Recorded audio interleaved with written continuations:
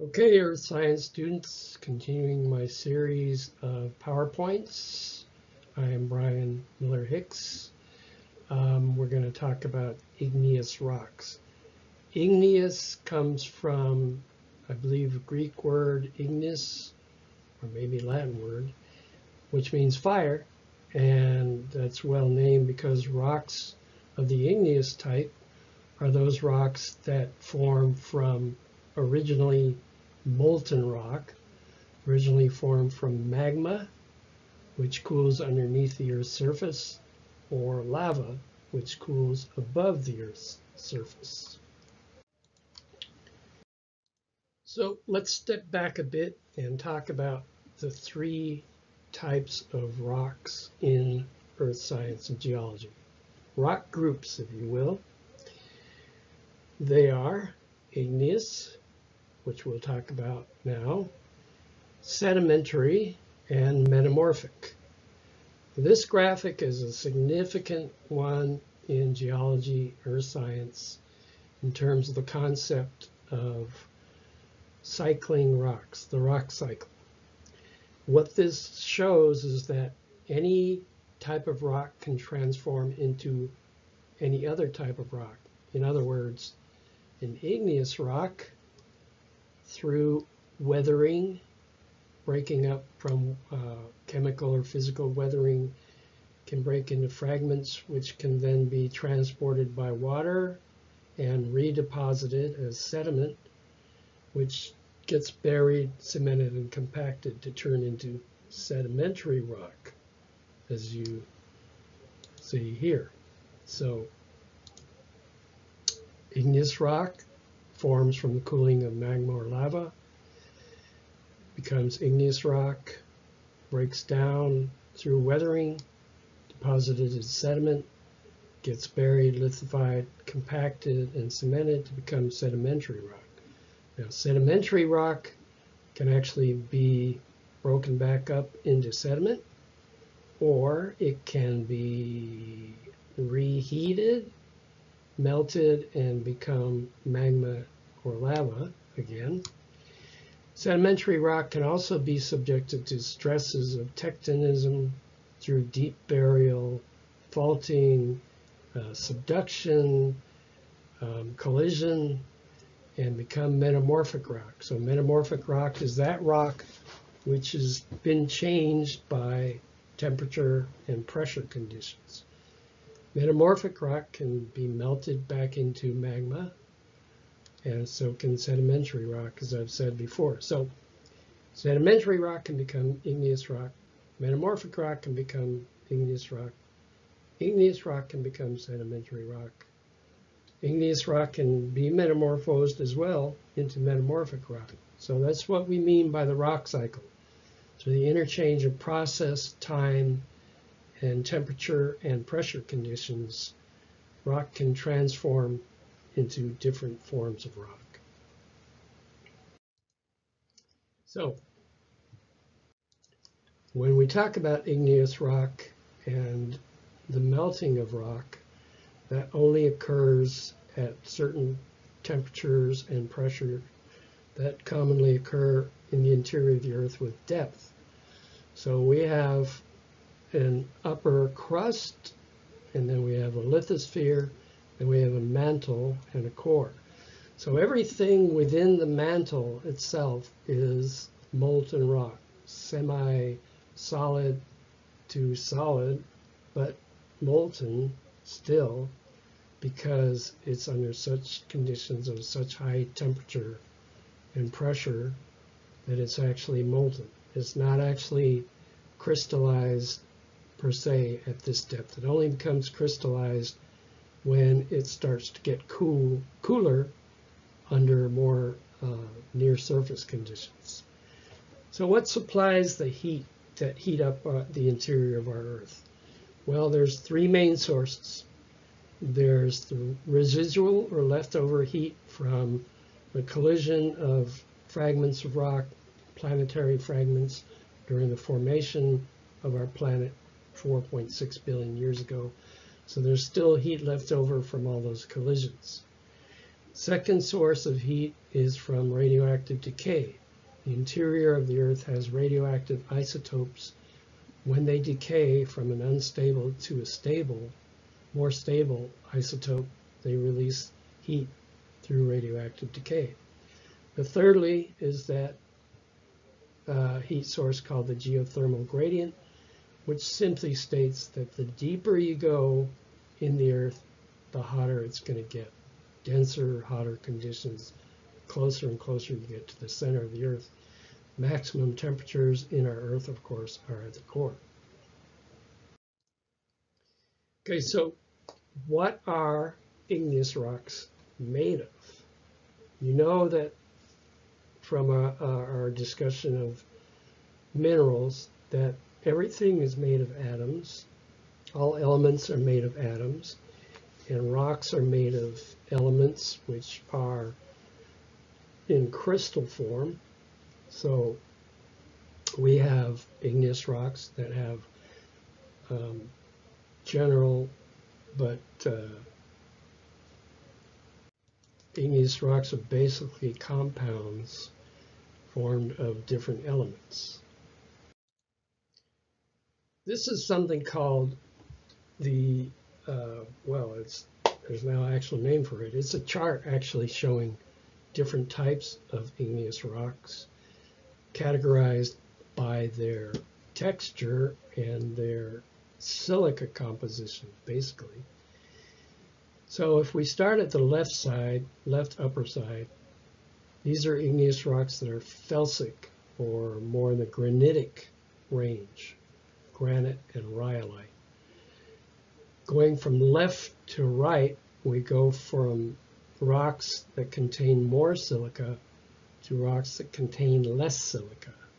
Silica, of course, is silicon dioxide, the type of material, the type of compound that forms quartz. So as we go from left to right, this says increasing silica from right to left, of course. So felsic rocks can contain as much as 75% silica. Ultramafic rocks can contain as low as 40% silica.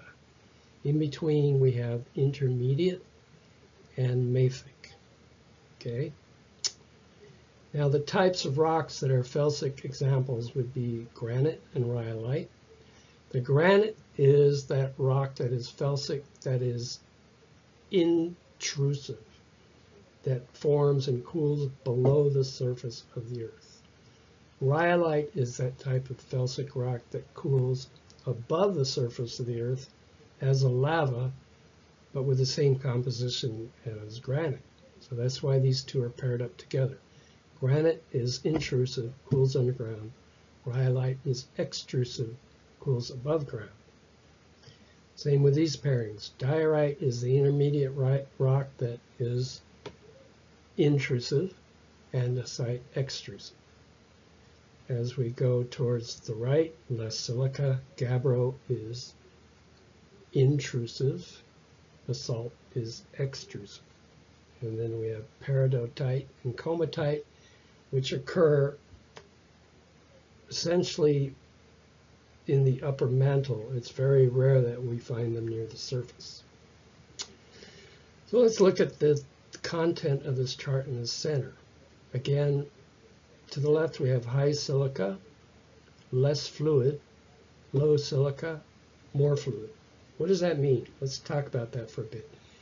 If you have more silica in a magma or a lava, you have more silicon tetrahedrons. Remember SiO4? So there's more chance of these tetrahedrons kind of locking up and clustering up and chaining up and kind of thickening the mix because there's more silica tetrahedra. Okay, that makes the magma or the lava less fluid.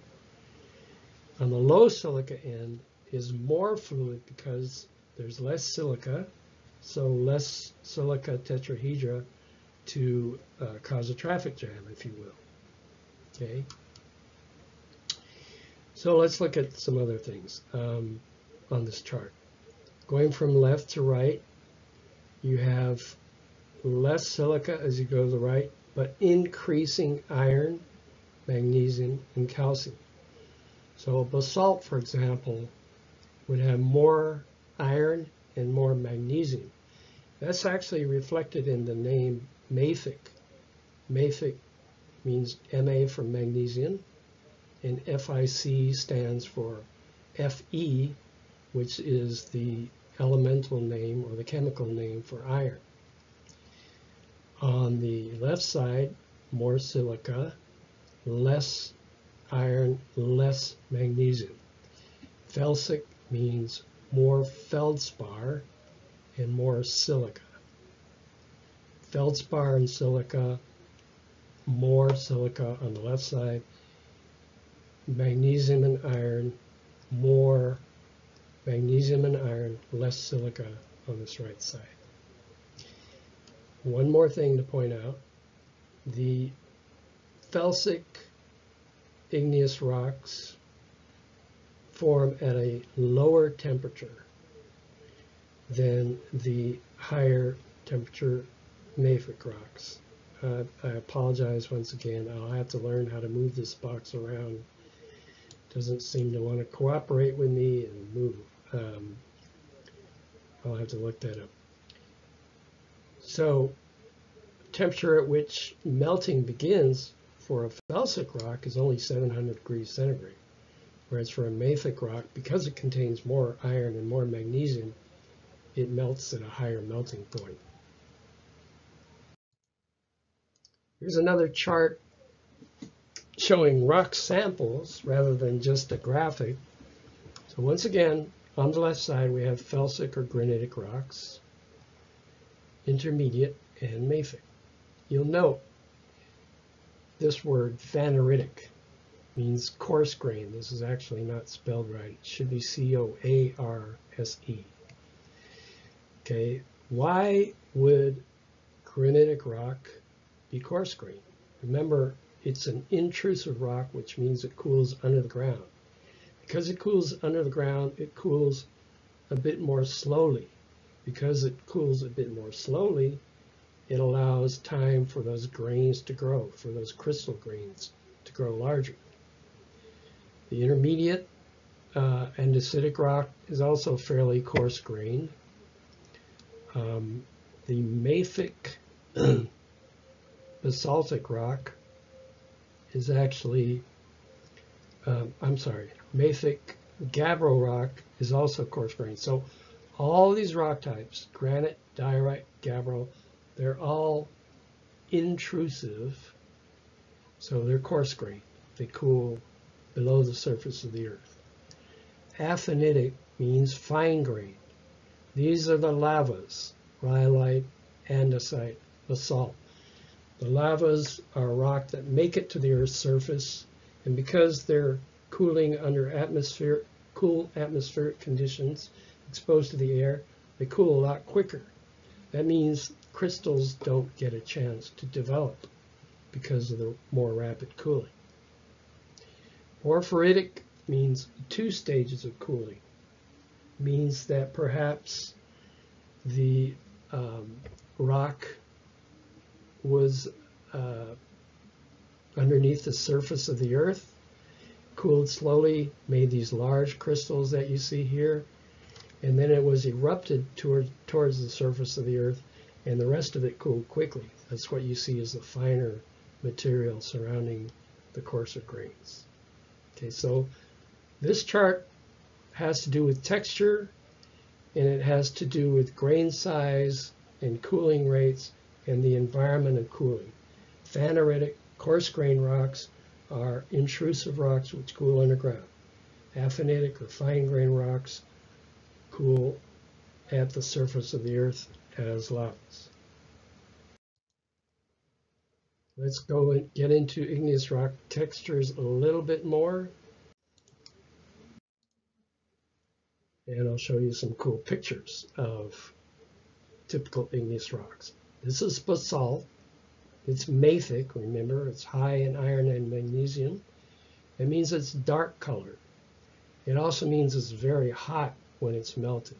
Because the magnesium and iron in it, that makes the melting temperature much higher 1200 degrees or more.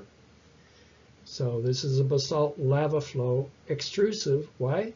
Because it's at the surface of the earth. It's extruded. This is in Hawaii. Hopefully some of you have been lucky enough to go to Hawaii. I have been to Hawaii, but not to the Big Island of Hawaii. The Big Island of Hawaii is the only island which has active volcanism. So you don't want to get too close to something like this. Obviously, it's very, very hot.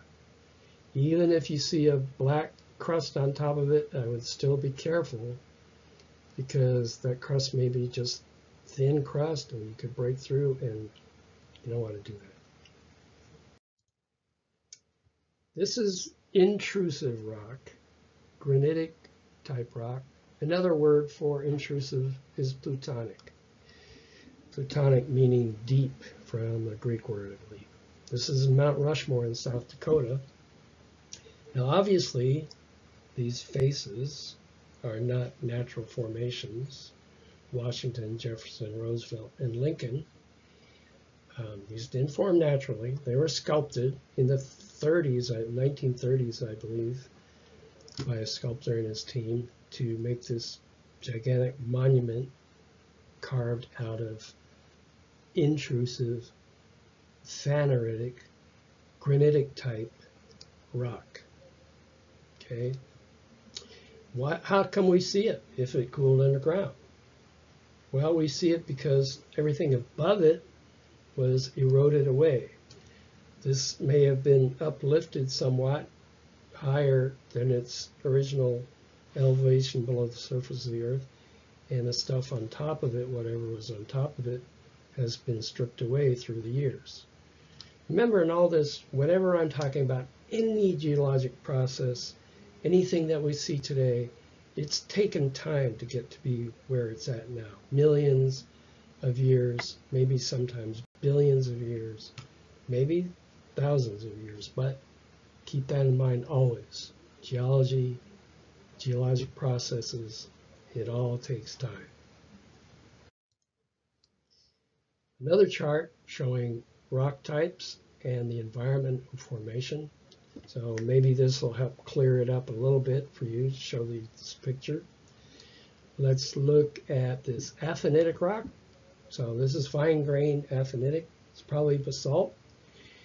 This comes from this lava flow, which came out of the volcano, cooled, and because it cooled fairly rapidly, the crystals are very small, so it's fine-grained.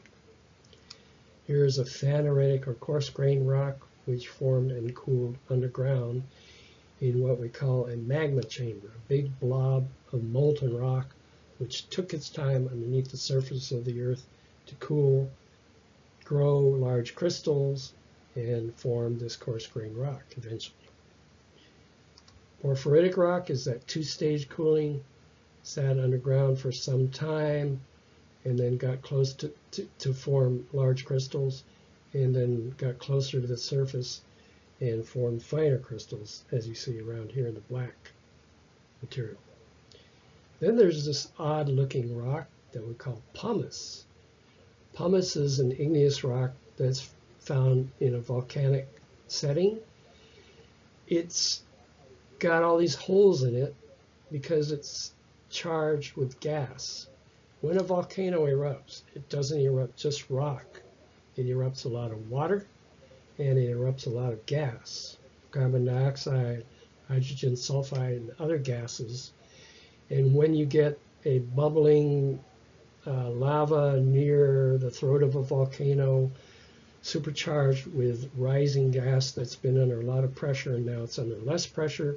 So just like you shake a soda bottle, the carbon dioxide under pressure in that soda bottle, when you shake it up and pop the cork, there's a sudden pressure release, and you get a frothing of a mixture of gas and liquid in the soda bottle.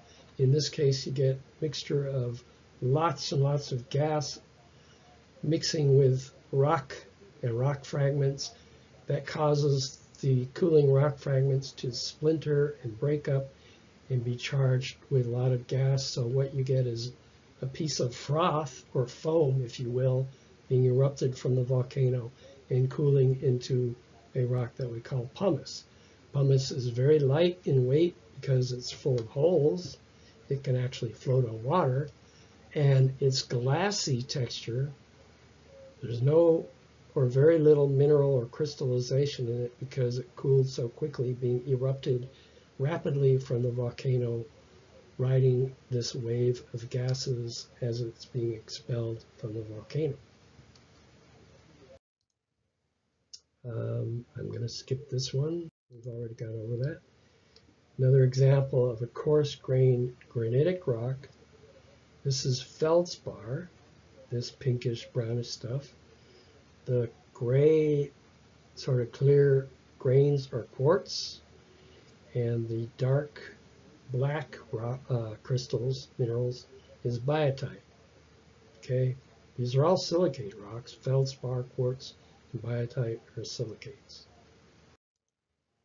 Here's a porphyritic rock with a two-stage cooling, very large grains, probably of feldspar and quartz, and then a mix of crystals and minerals in a fine-grained mass. Basalt, fine-grained. You can barely see the grains. They're very fine. This kind of orangish to reddish stripe here. This, if you note, there's a fracture or crack in the rock sample.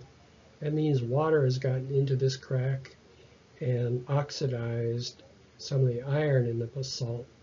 In effect, has caused the iron in this basalt to rust. That's why you see this rusty red color.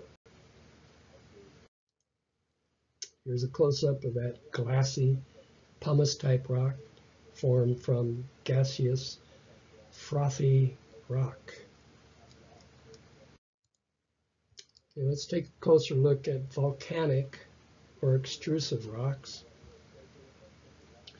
So here is a rock that you may or may not be familiar with. This rock type is called obsidian. Obsidian is a volcanic glass. It's felsic, which means it's high in silica.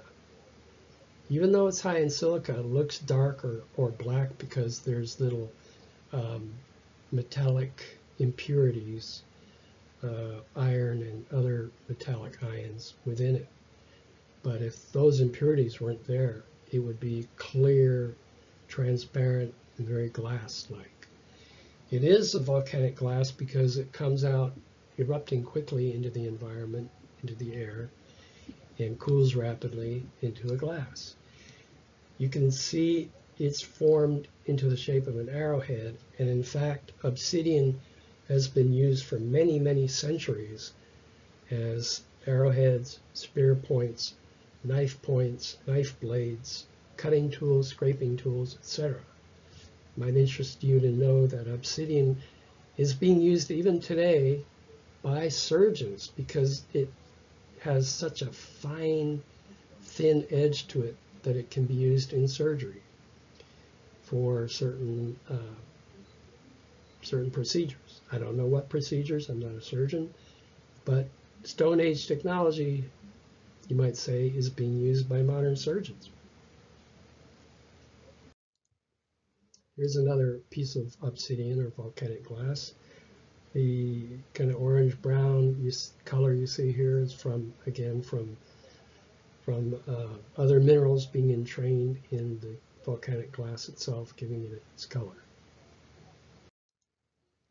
This is an obsidian flow. This is at Newberry Craters, Oregon. So this silica-rich lava came spilling out of a volcanic vent, cooled very quickly into a volcanic glass flow that we call obsidian. Because it's high in silica, being a glass, do you think it flowed rapidly or slowly? It flowed slowly. Remember, high silica, lots of silica tetrahedra binding up with each other, causing traffic jams and making the flow kind of blocky, chunky, and slow flowing. You can see these kind of contour-like shapes in here These we call pressure ridges, which form when you have a pasty, slow-flowing mass like we see here. The white stuff, for those of you born and raised in San Diego or in the desert, it's called snow. Okay, here's some more types of igneous rock. Pyroclastic rock. What is that? Well, what does pyro mean? Pyro means fire. Clastic means fragment. So pyroclastic means fire fragment. Another general name for this type of rock is called tuff. Pyroclastic rock is that kind of rock that's been shattered, torn apart, ripped up by eruptive energy of a volcano during an eruption. So you get all kinds of fragments from tiny little pieces to boulder-sized pieces. It goes up out of the volcano in large clouds of material, falls back down onto the volcano, and forms deposits that we call tuff, which include fragments of rock, fragments of glass, very fine grain, glassy texture, fragments of whatever came out of the volcano, and then cool and hardened. And some of this tuff is literally very tough. When it cools, it's very hot, and as it cools, it welds together. It's called a welded tuff, and it makes for a very hard rock mass. What else comes out of a volcano? Well, we have bombs. A volcanic bomb is a big chunk of lava that comes spinning and twirling out of a volcano. Maybe it acquires an aerodynamic shape like a football, like you see here. But this is one football you're not going to want to catch. It's going to be very heavy and very hot. And as it spirals through the air, it gradually cools and lands somewhere away from the volcano. Some of these bombs can be, this one is maybe a foot in length, but bombs can be car size, refrigerator size, even house size. This is what's called a fountain eruption from a volcano in Kilauea. It actually looks like a fountain of hot rock.